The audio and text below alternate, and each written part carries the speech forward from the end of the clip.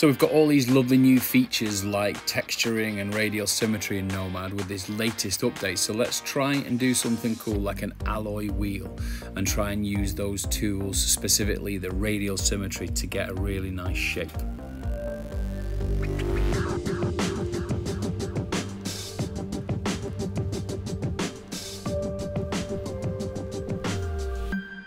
Okay, so to start a wheel, we're going to need a cylinder. It's a very straightforward shape, and it's pretty much almost a wheel already. If you use these interactive widgets, you can see you've basically got the shape before you've even started. Now, what we do want to do is we want to roll it so that it's vertical. So if we come up here and we come to settings at the bottom here, and we want to go to rotation around the red axis, which is this one here, X. So red is here, and just hit 90. So type in 90 or minus 90, whichever, and there you go, you've got it in the vertical position. So there's a couple of things we need to think about really, first of all. So one, we're going to need three parts really. We're going to need the rim, we're going to need the tire, and then we're going to need everything else. So let's make a couple of things really. So we'll duplicate this a couple of times so we've got them, and we'll hide these other two, and we'll just start on this one at the top. So this one, we're going to call this, this will be the rim, the trim, sorry. So this is going to be the bit that's inside the tyre, and so we're going to need this to be a tube. So if we go up to our topology cylinder, we've got a few things to play with here, and the thing that we really want is a hole in the middle of it like that. Now I've got wireframe on here, and I've also got, if you look up here and you look in display settings, you've got smooth shading on and off. Now look at the difference there. You've got wireframe on with smooth shading, and it's rounding those edges for you, and it's just a graphical representation of a smoothing. So you've got to decide whether you want that on and off at any given time while you're working in Nomad. It's the same in most programs. So for the moment, I'm going to leave that off.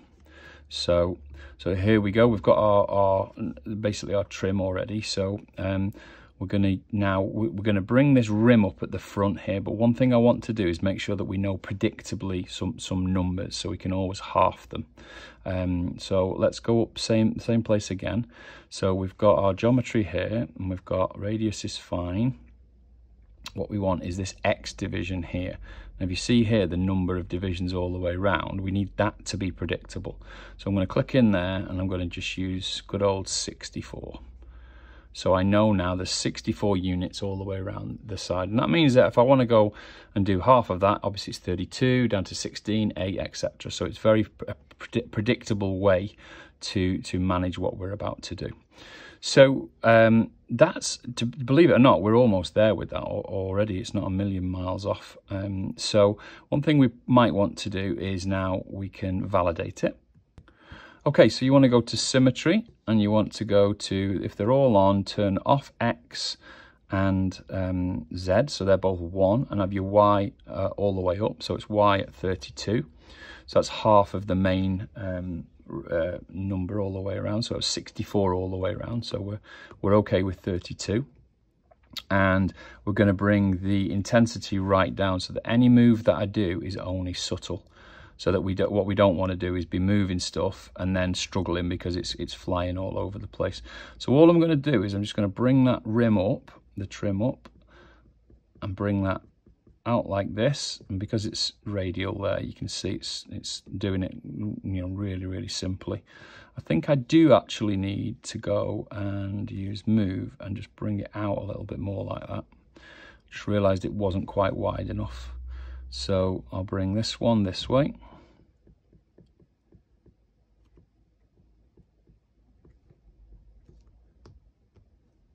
And that gives us the back of the trim. I mean, it won't be seen anyway, but it's not the point.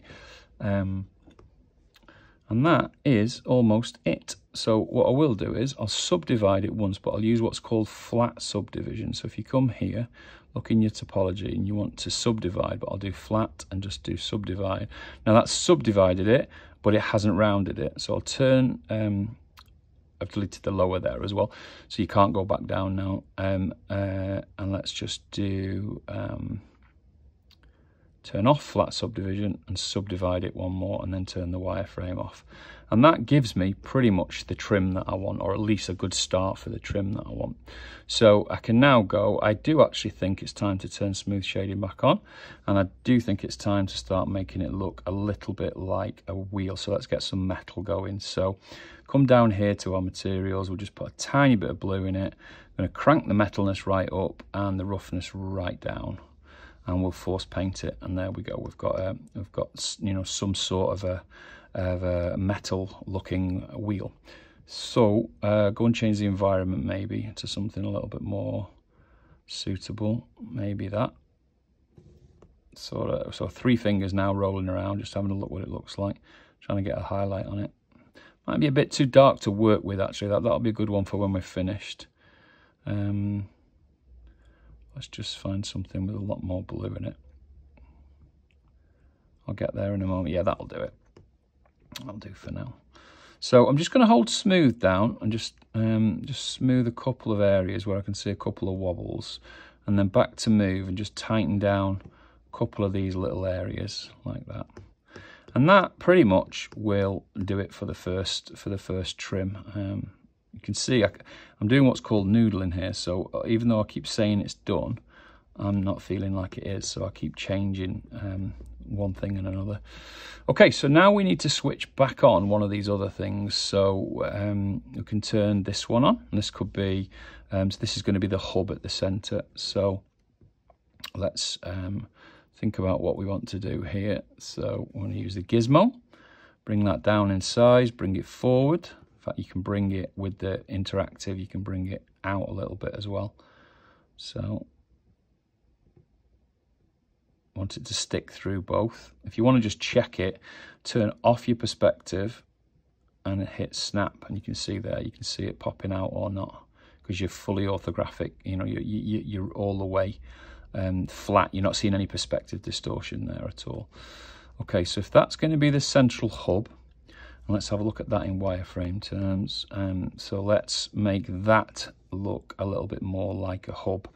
So how do we do that? So let's do exactly what we just did. So we'll put symmetry back on. In fact, we can validate this one now. And symmetry back on.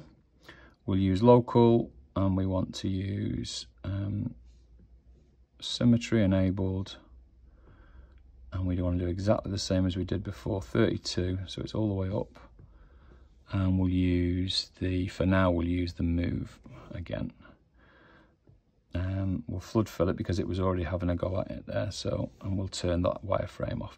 Now what I could do is I could just do the move like I did and just get some nice shapes for this hub going. And you could you can really have some fun with this even at this very early stage. But another thing you can do is start, because you've got radial on, you can start using things like flatten. So if we go down here, let's find flatten. My eyes aren't functioning today. Flatten. And let's just flatten off some of this. So maybe we should subdivide this a little bit. And now we can say, for example, you can flatten off the front like that. You can flatten off inside. You can make sure your intensity is really low when you're doing this. Flatten any edges, chamfer any edges. If we feel like we need anything like a line inside, like any kind of like this, like a detail line, you can use crease. Be careful, because look how jaggedy that is there. So, you know, I would be careful with crease. There's a better way of doing that, which we will use when we come to the tyre, which is by using masking. But you can do it like that if you want. I'm not going to use that as it happens. And that will be enough for now. We might put 1 or 2 extra bits in there, but we are definitely getting there already. It doesn't take too long to get this kind of thing going. So now what I want is some spokes of some kind. So I'm going to use another great part of the new symmetry feature, which is the insert brush. So we're going to go insert, we're going to go box. And if I draw it on here, you'll see it puts me a box all the way around. Now, we know we've got some problems straight away. So, first of all, the symmetry has gone 32, which we don't want. So, let's change that down. We just want, should we have 8? See what that looks like? Yeah, 8 will probably do it. And then we want to scale that down. So, we want to say, I want that in here.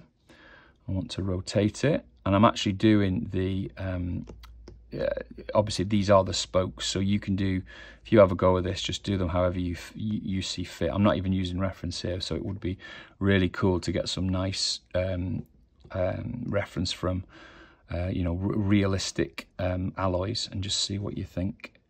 Now you can see it's still quite high polygon there, so I don't want that at this stage, so we'll bring that right down, really down, so when we move it you'll see what that does for us. And that actually, again, that'll do it really. So just validate that, turn the wireframe off, flood fill it with the material, and now you've got, that's the start of your spokes. Now we can have a bit of fun with that now. So we can use the move tool, and again, have a go at this and do whatever you see fit. So you can, you know, you can just use move like that and bend them. It's great for aeroplane propellers and stuff like that. Don't forget you got smooth. Don't forget you can subdivide and pull the top but tighten the bottom, for example. You know, you don't really even need me for this, but you can just get your reference if that's what you want to do, and just have a go and just design. Alloy wheels are really organic, so spend some time really looking at the shapes that you can make, and get some really nice reflections and, you know, fake refraction going, and whatever you feel you need. Look out for your nice curves. Make sure you're getting curves into this, and that's as simple as you need to be for your spokes really. You can go a lot more detailed than that. So let's take away some of this central hub. So I'm going to use the insert again. So we'll use insert, and this time we'll use let's use sphere for a moment. So we'll draw a sphere on here. Now we just did 8, I think, didn't we? So we'll go back to symmetry, and we'll change that to 8. Now what we're going to use this for is a cutting tool. So we will fill it with, is that 8? Yeah. And then scale it. I can validate it already because I know what I'm doing. This is something that oh no, I can't validate it. I need to get it right before I validate it. Actually, I should have remembered that. So move it around between the spokes, and then bring it in, and I'm going to cut this away. So I'm just trying to line it up before I validate it, like I did incorrectly a minute ago. So move that around there. Make it a bit larger. I'm just looking to see if it fits where I want it to fit, which it does, and then validate it. Now I will force paint it, and we'll come up here, put the pin on for a moment. So this is, and another thing to put on, I normally like it with organic stuff, is outline, so you know what I'm doing. So this one, this cylinder, I'll drag it to the bottom so you know which one it is going to be the one I'm removing from, and this, the spheres, is going to be the one that's doing the removing or the cutting. So I basically want the first one on, second one tick on, I turned off, and that means it's negative, and then I want to voxel merge it. And this isn't my 2021 iPad, so this has only got the 6 gig of RAM, so I'm not going to go crazy with it. I'll do it at about 300, and then voxel merge. Multi-resolution will be lost, and that'll then clip away. So that's how you start adding details to these sort of like other areas. Now I'm just going to undo that because I wasn't happy for 2 reasons. So 1, I want to just untick it. 1, I want it to be like that, a little bit further out, and 2, turn that symmetry off. I want it to be in a little bit, and I want it to clip out this central bit like this, because then I'm going to put nuts in there, and I'm going to flatten it that way a little bit. Let me just keep looking all around until I'm happy, like so, and then back to what we did before, and then voxel merge a little bit higher. I think it looked a bit jaggedy to me, so let's go about 400. Voxel merge, and what that'll do is that'll clip it a little bit closer to the center, like so.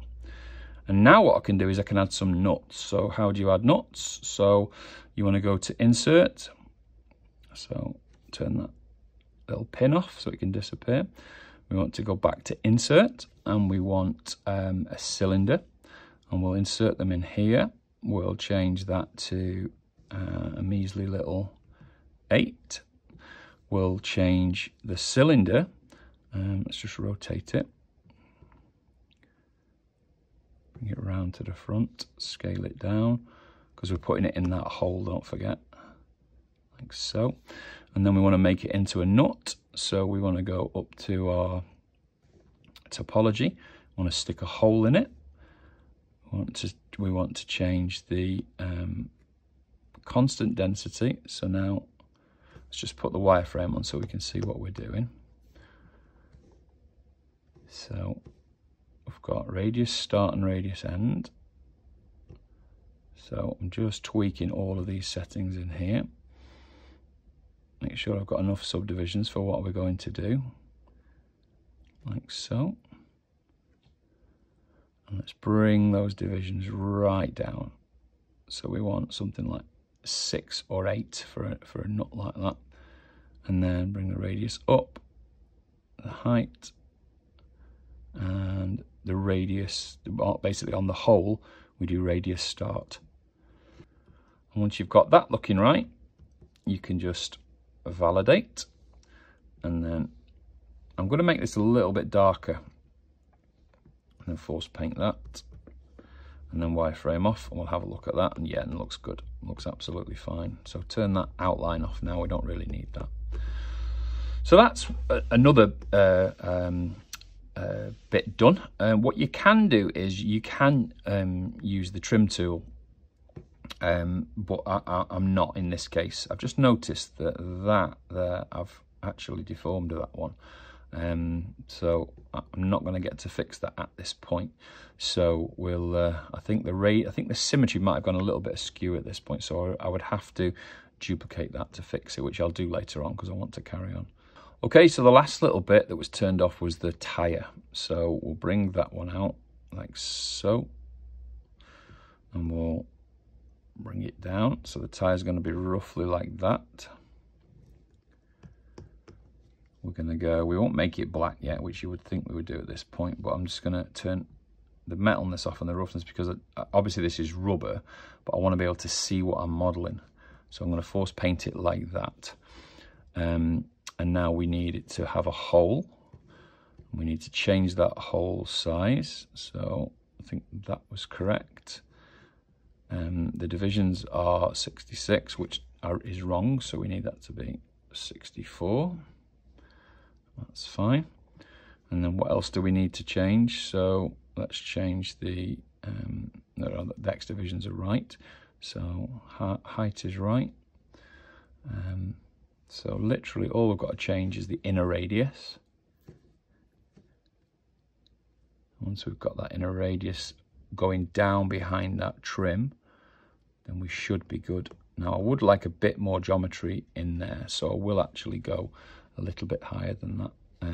But thinking about it, actually I'll go higher once I've validated because it's going to round off and give me the right shape like this. So if I validate now, and then I subdivide once, but almost gives me the exact tyre that I wanted, really. So that's worked out really well. Okay, so now we're going to use masking rather than anything else. So we're going to subdivide it up a bit more because masking obviously relies on it being high resolution. So I'm going to go to a couple of million on this one, which is fine on most iPads. And then we're going to go to mask, like so, and we'll make sure we've got symmetry on.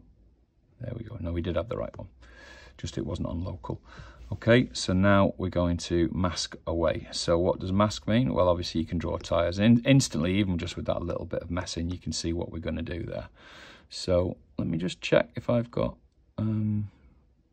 I did go all the way up, didn't I? Yeah. Actually, for the purposes of this, I'll stick it to 4 million. Now, you don't have to do this if your iPad can't cope with that, but it will look so much better for me to show you this. So first of all, I'm going to put some lines all the way around. These are the score lines you'll see in tyres. So again, go and get yourself some reference. Don't be doing this like I am. Obviously, I have looked at reference before I started this, and I've built this tyre once already for Instagram. It's better to go and go and get that now. Go and have a look at that now. So I'm going to bring a score line across there, a little one there, and then there's a lot of lines that go off like this on a normal tyre. Obviously the treads are going to be different, and you know, and you would definitely be advised to go and find you know, different treads to do, so you're practicing different skills there. So you can see, even just with that little bit, it's given us a nice little pattern on there. So I will do a little one around here. Probably don't need this, but could look cool. There you go. Now, if you do make a mistake, or if you want to tighten any of these down, just go with unmask and just clean off any of these lines. So it's just removing it away. If you can't paint a tight line, go and do it that way. Now, once you've got that mask, just hit mask, tap on the screen and invert it. So you've got the areas that we were master now. You know, you can move these around, and we just scale them down. That's all we do. You can see that there straight away, just indents it like that. Clear the mask, and that's an instant tyre. So it's super, super easy. Now, if you want to do knobblies, you're going to have to paint on the surface and extrude it out, or you can use, you can do another tyre and make radial blocks. So you could use insert and put the blocks on the surface, and then voxel merge it together. But either way, it's super, super simple. There's nothing complex about this. I'm going to put a tiny bit of roughness back, like shininess with us, or by reducing the roughness. I'm not putting any metalness in, obviously. Force paint that, and then roll that light around. You can see the tyres nearly there, really. And that's as simple as it gets. You know, I could go crazy with this, and I could start doing lots and lots of different ones, but you generally can get away with just using those tools. So getting your head around symmetry, make sure you understand how to use the insert brush, and then be ready with your other tools like flatten and crease and all of the normal tools that you'd get in Nomad. And you can soon get yourself a tyre of that sort of quality. Now, you can easily texture this up. Now, I'm not going to do it in this video, so if you want to have a look at our texturing videos, last week and the week before, there was a couple of texturing videos, and everything's in there. So if you look up above, there's a link there to our texturing videos. You can have a look at that, and if there's enough of a demand, I will do it. I'll give you one tip for your texturing. If you want to drag something onto this surface and it's on this tyre here, you might need another part of the model in the middle. So what I did in the past is I just put another little black cylinder here and merged it with the tyre. That meant I was dragging onto that and then across onto the tyre. So there's a little tip for you. So if you just want to paint some white lines on it then, so it's tiny brush, make sure you're on dot rather than grab dynamic radius, and then you can just draw some white lines on there if you feel like you need to. Don't forget, you can change you could even, if you really wanted to, you could actually write your text on yourself, but it wouldn't look as good as dragging the texture on. So there you go. So there's a good example of how you can do it. I've done it a few times now, and I'll do a more complex one. I might do a build on another video where I'll build a whole vehicle. I'm toying with the idea of doing a Batman vehicle, but unfortunately time's a little bit limited at the moment. But I'd love to be able to, you know, to have a go at something like that. So let's just see if we can get that done. If you've enjoyed this video, you might want to go back and look at the videos over here on the right. These are about texturing in Nomad, and we've done them recently, so you can really pick up on all of these new features. And obviously don't forget to subscribe to the channel and drop us a comment if you've got 5 minutes.